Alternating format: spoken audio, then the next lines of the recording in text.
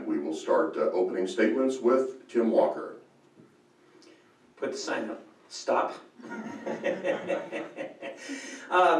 I didn't really write an opening statement. I've been doing this for 8 years and enjoyed it. I've been working for the city, meeting with a lot of developers lately, trying to get some tax revenue into our city. And between our real life of outside and my job and my company and my wife and my children and grandchildren, it's always busy. So running around for the city it's a lot of work. Regional boards, you have to go to all those things. I've been doing all that stuff too, and going to the county quite a bit. But there's a lot of responsibility with being a councilman, and a lot of background. And my background is completely in business, so I understand business. I also was a school teacher for many years, but it was my private school, so it was a lot more controlled. I've always been in control. This has been a whole different venue of having other people help make decisions, where I'm at the top of the pile at my business.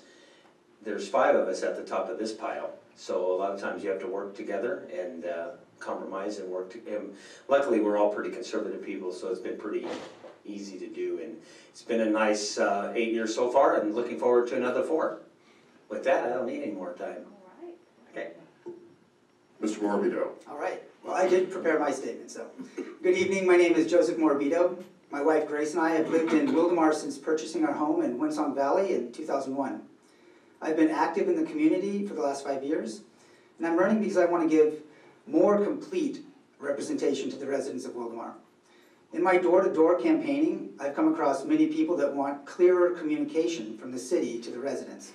Whether it's things coming like the name change from Baxter to Central, Baxter Central to Wildomar Trail, or the new bus stop that we have now in the corner of Central and Palomar, or newsworthy things that have happened, like various police actions, including a recent closure of an illegal marijuana dispensary.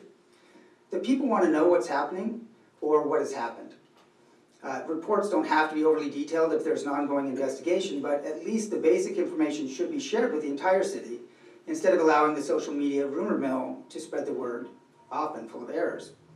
Now, my platform includes a monthly e-newsletter, and I've pledged to have quarterly town hall meetings. Another key plank in my platform is increased code enforcement to tackle things that make Wildomar look bad. Homeless encampments and graffiti come to mind. Also, the trucks parked near Palomar, near Clinton Keith. I know we're on a shoestring budget, but we need to make room to address issues that cause Wildomar to come off as second rate.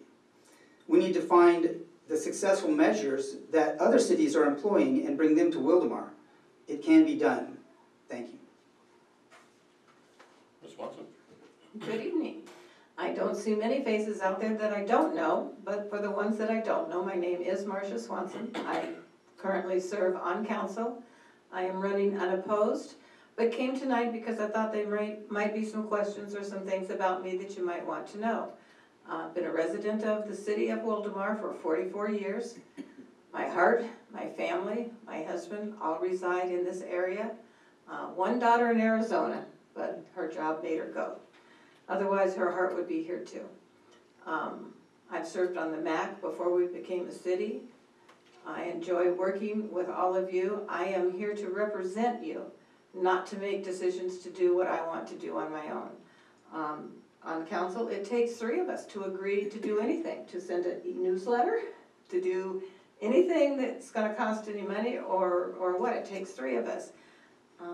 Joseph has some high ideals, very high. They're going to be difficult to do. I'm sorry, because I like them. But it's not that simple. It's not like I get to decide more code enforcement or more e-newsletters. It's a joint decision from all of us, but coming up from you and what we can afford to do. We have to look at the budget.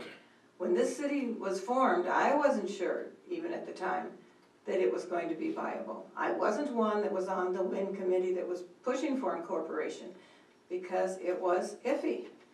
But I decided if we did incorporate it, I wanted to be here to keep the city on a level playing field and a level track.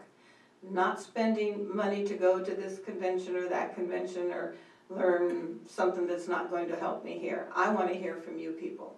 And so that's why I am rerunning again, to keep us level on an even keel and hear all sides of it. Thank you.